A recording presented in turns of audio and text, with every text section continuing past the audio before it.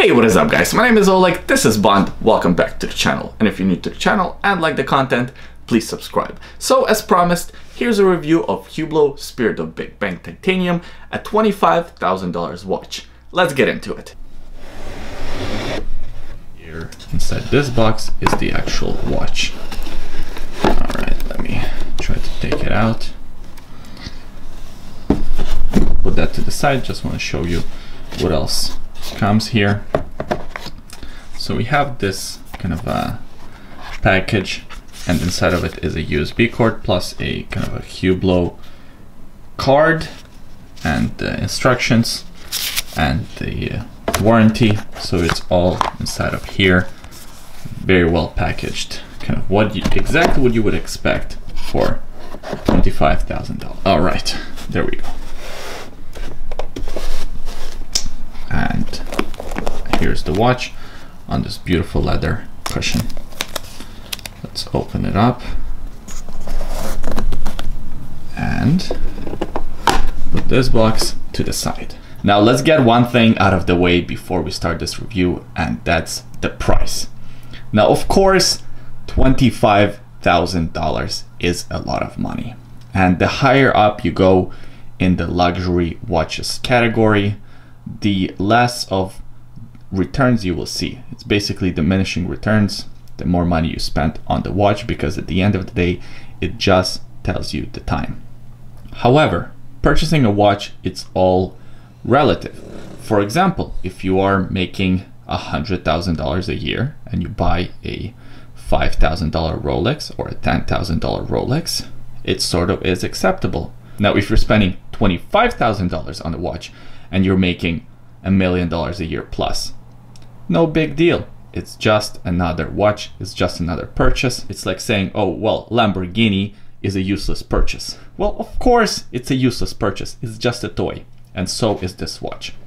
Now, once we got that out of the way, I'm gonna review this watch as I would any other watch. So let's get started with the dimensions. Now, the Hublot website says the dimension of the watch is 42 millimeters or 44 millimeters, but I can't find how they have measured it to be 42 or 44 millimeters. This way it's about 47 and a half. And if you take into account this protruding kind of plastic part or rubber part, it's about 47, 48 millimeters. So any way you look at it, I couldn't find it to be around 42, 44 millimeters as they claimed. Now, lug to lug, kind of hard to measure just because of the way this watch is styled, but it's around 56 millimeters. And we have a lug width, again, hard to measure just because it's not a usual bracelet or usual strap. We have about 32 millimeters. And we have a thickness of around about 14 and a half millimeters. So yeah, it's a big watch. And to pull off this watch, you need a bigger size wrist, or at least to have a big ego. Now, taking a closer look at the case, as the name would suggest, the case is titanium, which is pretty impressive. And in fact, this is the very first titanium case watch that I'm reviewing. Of course, there are other titanium case watches that are a lot more affordable, just never came across my desk. Now, we also have the titanium screws, pretty cool. We have the crown at 3 o'clock position. I'll show you how it operates a little bit later on. It's very simple to operate, very smooth, as what you would expect in a watch of this caliber. The case is also curved, so it hugs the wrist really well, even with the bigger size and my kind of mid-size wrist, 7.5 inches or 7.25 inches, sorry. It fits really well. And even if you have a little bit of a smaller wrist, I think it would still fit well just because of the curvature of the case. We also have a sapphire crystal, again curved on both sides, at the back and also at the front.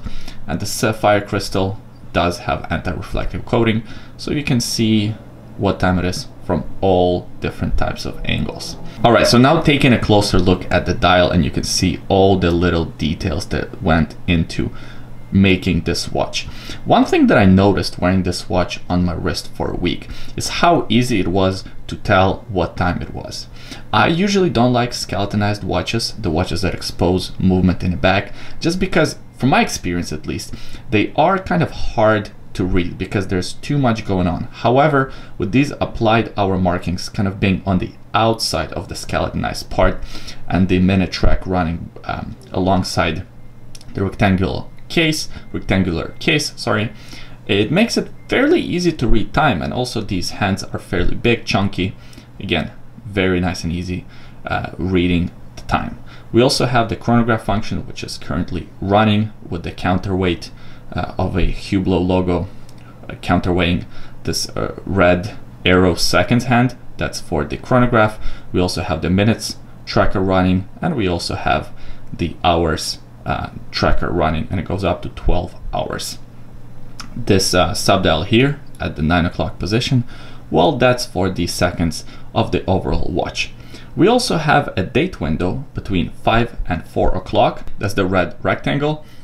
And as you can see, we can see the overall date wheel. Now, the overall date wheel is all made out of one piece, which is incredible, and it looks really nice. I'm hoping the camera can pick it up, because in person that just looks stunning. You can tell that a lot of work was put into designing this watch. We also have the Hublot logo at the 12 o'clock position. No other writing except for Swiss made at the bottom. Now would be as good time as any to talk about the movement. The watch features a Hublot 4700 series movement, which is of course based on Zenith El Primero. What that basically has, it has a 50-hour power reserve, it has 200 hand assembled individual parts, of course the chronograph, the date complication, as well as the frequency of 36,000 beats per hour. So it's incredibly smooth. You can see how smooth it is running around this track. It's gliding motion, by far the smoothest watch I have encountered this far. Now taking a look at the back, of course we have the display case back to show off this amazing movement. As I mentioned, 200 individual parts, all put together by Hublot. Now, Hublot is of course owned by the same company as Tag Heuer, as well as Zenith, so they have access to some pretty spectacular watchmakers. Even the router is skeletonized with the Hublot logo etched in, kind of a cool touch, and also that exposes even more of the movement, so the router doesn't hide any of the movement when it's turning. You can see all the gears and all the levers there. The movement is also beautifully decorated. The case back is titanium with the titanium screws once again. We have the Hublot titanium Spirit of Big Bang and the serial number back here. Now let's take a look at the strap. So the strap is lizard leather at the top and a high quality rubber in the middle and at the bottom to make the strap more comfortable and more durable. This watch was purchased in 2005. The owner of this watch, a good friend of mine, has worn it very regularly, and the watch held up really, really well. The buckle here, again, done really well, very light, and I believe this top part is also titanium with the Hublot written across it. The overall weight and feel of the watch is kind of deceiving because the weight is light. If you experienced a titanium watch before, this is, as I mentioned, my first, but my understanding is that it's a much lighter metal than stainless steel. So the watch feels very solid, feels very well put together, feels like a substantial quality item, but it doesn't feel heavy. So it's actually very light and very comfortable to wear on the wrist. Also, the overall curvature of the watch makes it easier to wear on the wrist. Now, as I mentioned before, these are all applied indices for hour markings. They are loomed. The loom is evenly applied, very legible, and even has loom on all the subdial hands, which is a nice touch. Now, the water resistance of this watch is 100 meters or 10 atmospheres, which is not fantastic, but it's also not too bad. The watches of this caliber usually don't have a very high water resistance, especially with these pushers for the chronograph.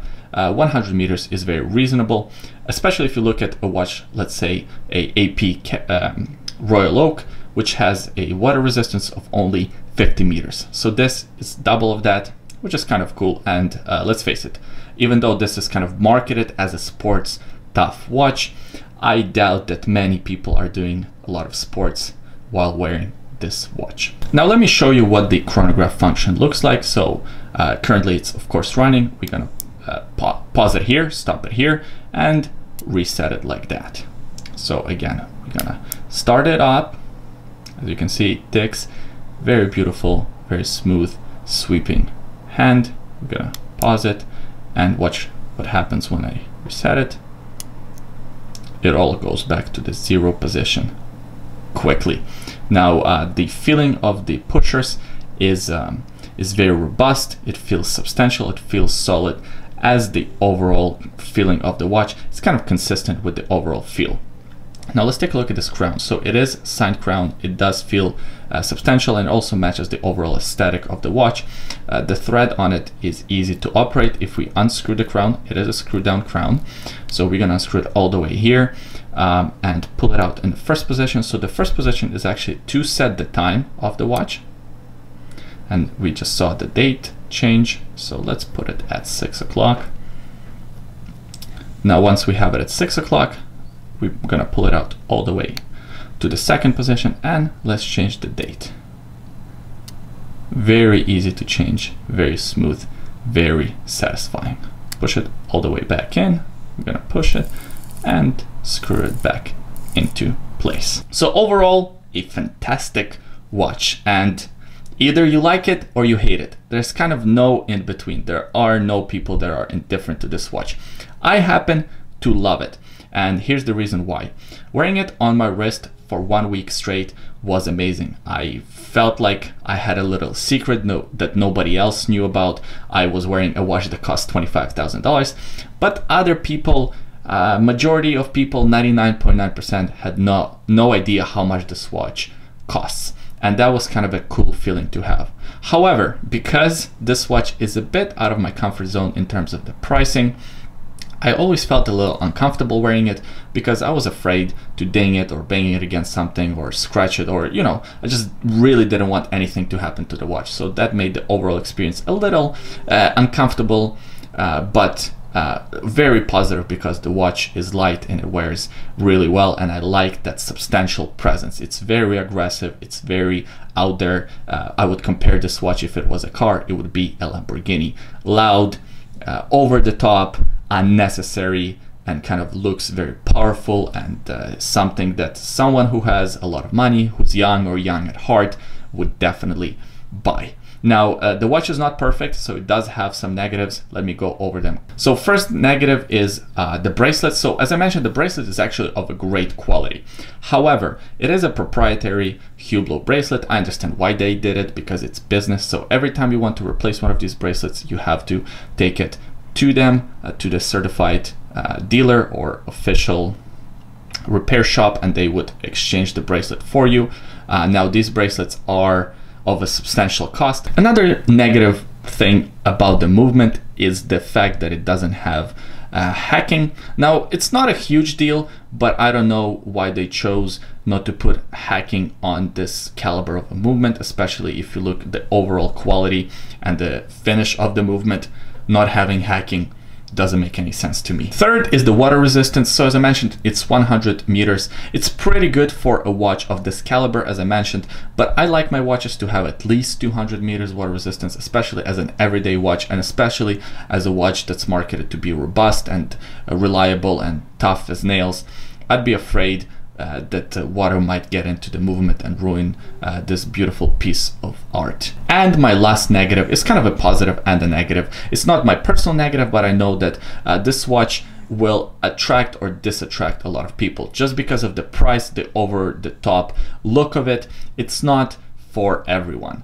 And again, obviously it's not for everyone because of the price, but if you are in a market for a $25,000 watch, very few people would go for this.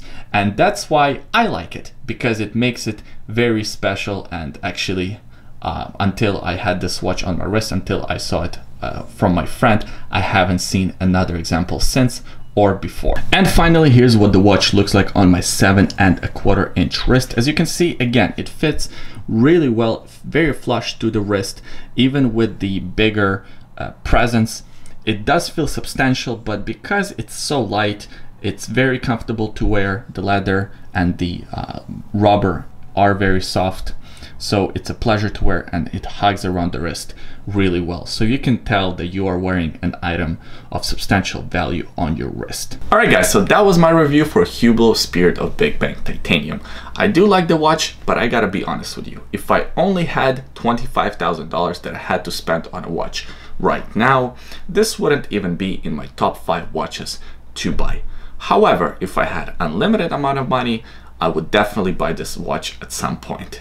It's ambitious, it's aggressive, it's over the top, it's unnecessary, and that's why I like it. I appreciate you watching until the end.